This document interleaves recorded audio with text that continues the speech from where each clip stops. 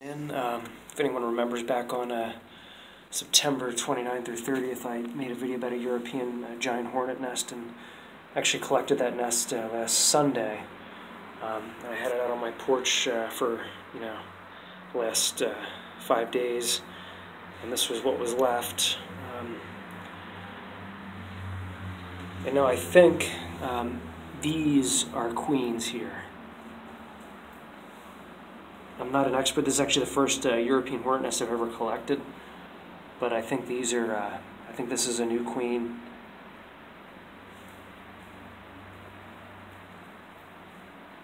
As well as this one. The markings, if they can see the markings, but they're a little bit. They all have very similar markings, but these ones are a little bit more robust, as you can see comparing these two. It's just that it seems like the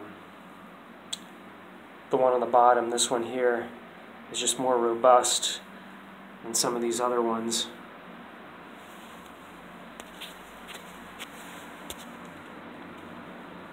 And you can see there's a difference in the cell size, and these are smaller cells. But one of the interesting things, try to keep this somewhat cohesive, but one of the interesting things is that towards the top of the nest, the cells actually look bigger than some of the cells at the bottom. And this is one of the uppermost combs, and it actually looks like it was built onto this one, which is. It looks like a similar size, but they may be a little bit smaller cells. Like this comb up here, you can see the cell size. And then you go to the comb down here, which is almost like a secondary comb. It's not like one of the main levels, but these cells actually look bigger than the ones above them. But this is still near the top of the nest. Same with those. You got the phone. It's hard to get the phone in there, but it's what it is. So yeah, these cells here at the top of the nest look to be a larger size than some at the bottom. These are the bottom cells, the very bottom comb.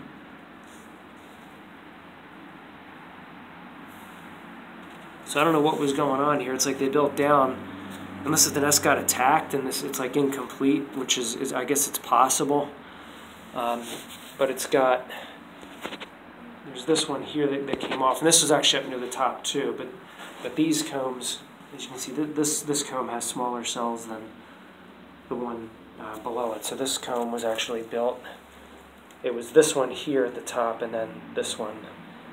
That's the order. But this was actually, it broke off from higher up. I'm not exactly sure where it was. So it's got. This stuff broke off too, but these cells look, if you compare them, this was near the very top of the nest, but you can see they look, I'm trying to get a scale, but maybe it's because they were damaged, but they did seem smaller, but there seems like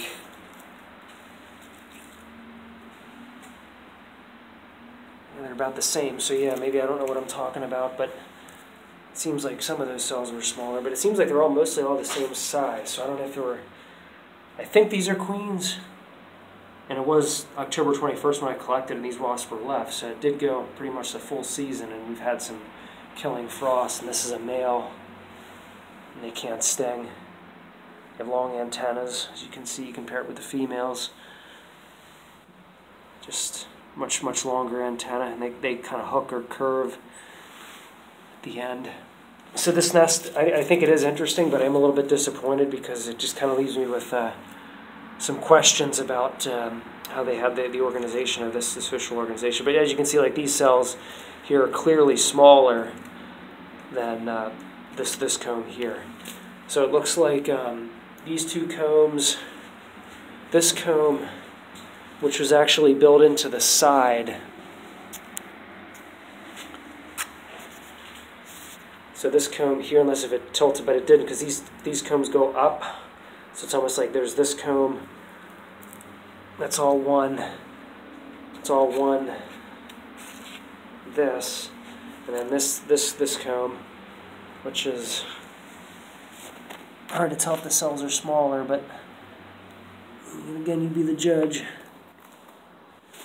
So it's like 1, 2. You got this comb that comes out. This one comes out the side. So it's like when they had obstructions or something. So 1, 2, 3, because this is separate. 4, 5, 6, 7. Sorry, I'll start over. 1, 2, 3, 4, 5, 6, 7, 8, 9, and 10. And I should mention that even though it has a lot of combs, all the cells are so large that it's actually very few compared to like that of a yellow jacket nest. So like even though the nest is big, it's actually a very smaller, much smaller population, just because the combs have such large cells and they're similar size to yellow jacket. But since they're larger cells, they're comparatively few in number. So much less output in a hornet's nest than a yellow jacket nest. And this nest also could have been a translocation when the species runs out of room, like say they build like a bird box or like a very tight cavity, and they can't expand out. The workers will actually swarm to a new site, and then the queen will leave too. So I guess it's possible that this nest was a translocation and they just built mostly reproductive cells. But yeah, I think these are probably queen cells.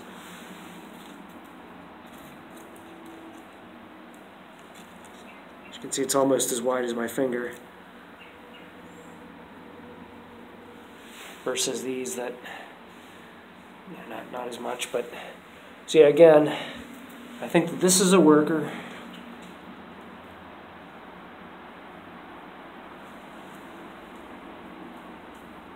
Face there. Species actually protected in Germany. You get like a several hundred or €1,000 fine for killing a nest of these. They have to be relocated. And then I think these are queens here. This is a queen, I think. Again, I'm not real experienced with this species, so I'm not sure, but I think this is a queen.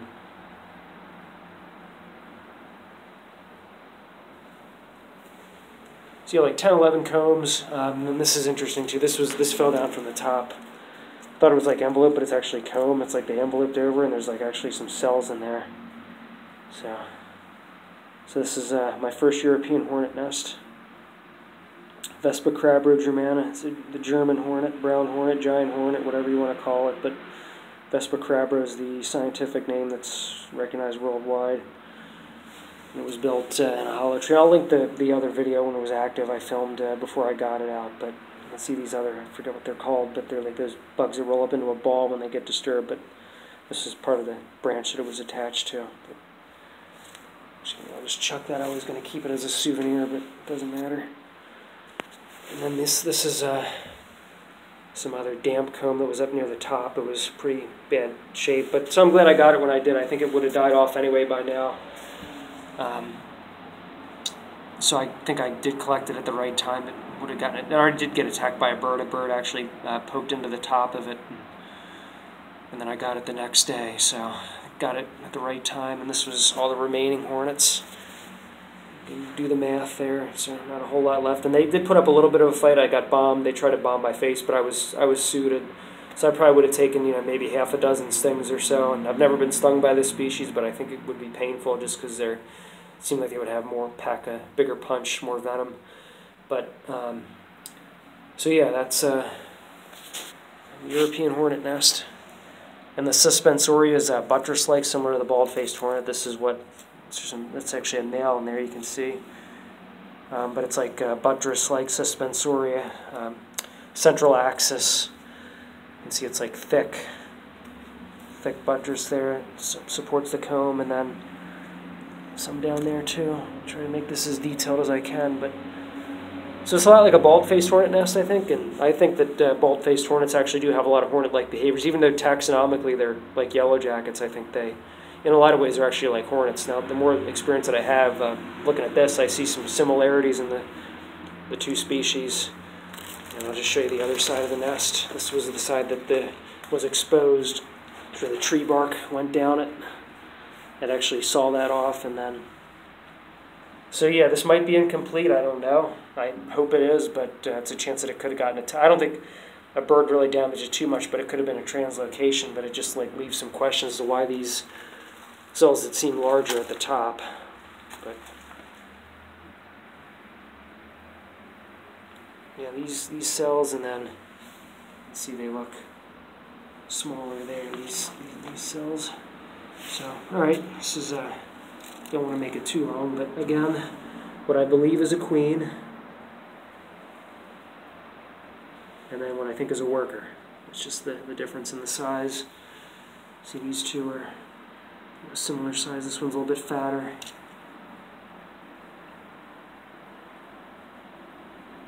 All right, have a good one.